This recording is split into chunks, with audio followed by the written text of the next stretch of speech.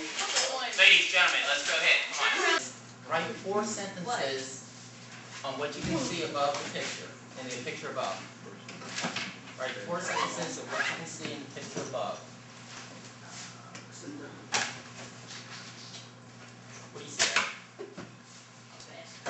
Basketball. With who? I see a kid And a boy. shooting a basketball to the Basketball player. Yeah. Playing basketball. Gosh, a lot of people's name is Eric in here. Yeah. Blocker. You got answer number 2 too? Well, let's do finish number 1. Alright. What do you see, Stephanie? Person's face. Person's face. How many people do you think are in the picture, Brandon? How many people? Yeah. Just 2 people. Just 2? Okay. And we're pretty, everybody kind of agrees that they're playing basketball? I thought that thing was paper.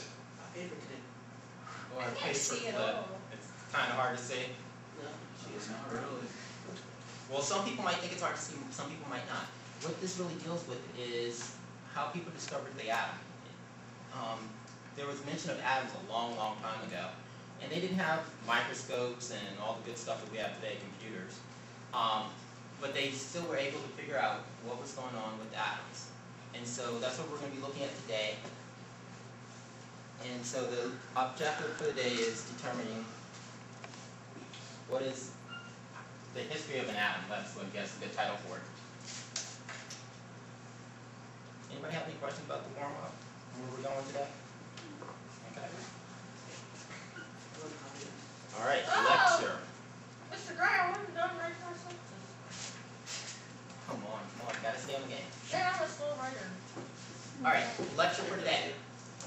In 4 BC, the Greek philosophers Democritus said that the universe was made of indivisible units called atoms.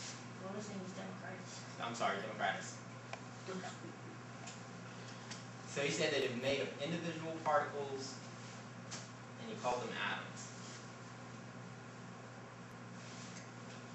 Ugh. And the thing that I think is awesome about this was, man, they didn't have electricity back then, or anything like that. So how did he figure this out? By being smart. By being smart. And so you guys, we're going to do a mini lab later on where we're going to be smart to figure out things without. Oh, really? Yes. Oh. Oh. I don't have very much common sense. Oh, you have a lot of common sense. You really do. I have common sense, not just personal. Are we ready? Yeah. Okay.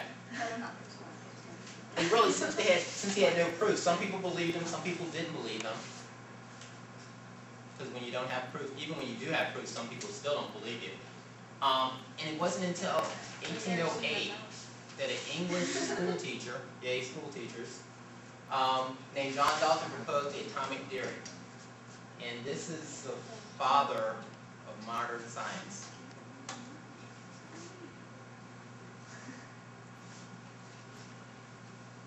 So still back in 1808, there's not a lot of science technology going on. Anybody know what kind of technology you think was back there? Did they have cars in 1808? Yes. No. Yeah. No, they probably had horses. Horse and buggies. They had cars. So it's kind of hard to see an atom Everything was when done by hand. you have to do things by hand. And that time they had those like the first Oh. calculator. You know, with the little beads and all The that. abacus? The abacus, I'm sure they had those.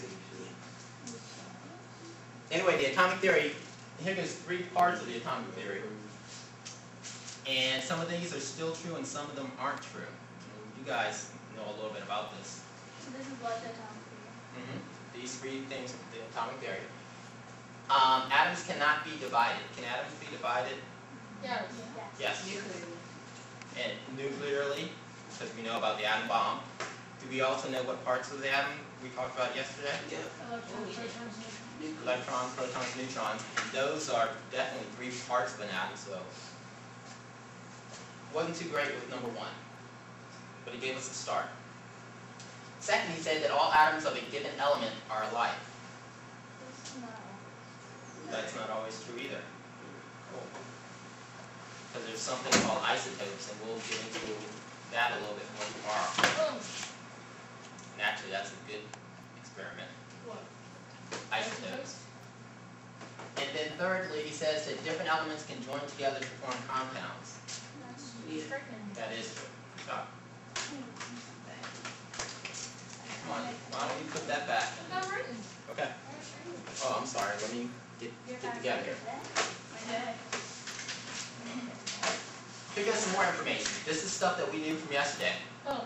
We talked about protons, neutrons, electrons, and we said that there's a charge for the protons that's positive. A boy name. Maybe. Okay.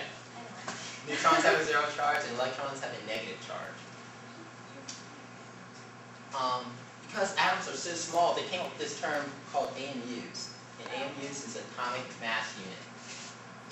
They couldn't measure it in grams, they couldn't measure it in pounds, of course. So they came up with this other unit to measure the size of a proton. And lastly, it talks about where they're located at.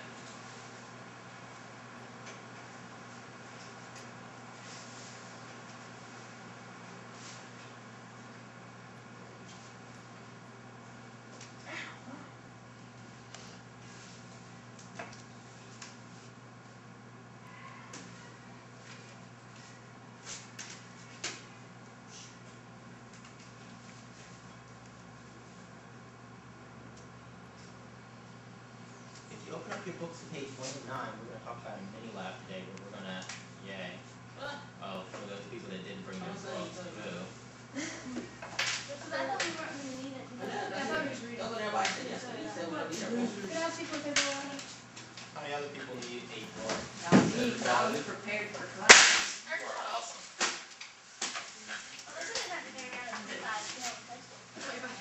told y'all I was gonna need our books.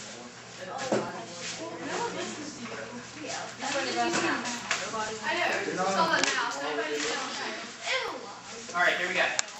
Page 109. 109. Yeah. Alright, 109. Thank you. On page 109, it talks about an experiment, and let's kind of go over that together. Can everybody tell us, read the opening paragraph for us? Eric. A scientific model is a simplified representation based on limited knowledge that describes how an object looks or functions.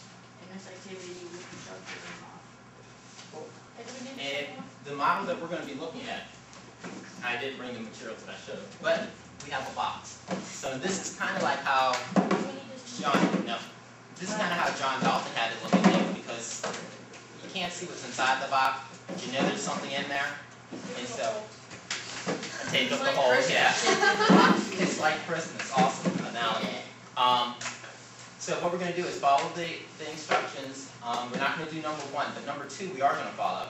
And Brandon, can you read number 2 for us? The daughter of sail in the container trying to determine the characteristics of the object and somehow examining it through the stuff. What is the object's mass? What is its size, shape, and texture?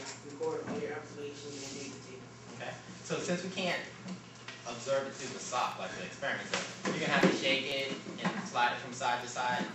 And so one thing, can you tell if it's light or heavy? It's light. Do you think it's soft or hard? Hard.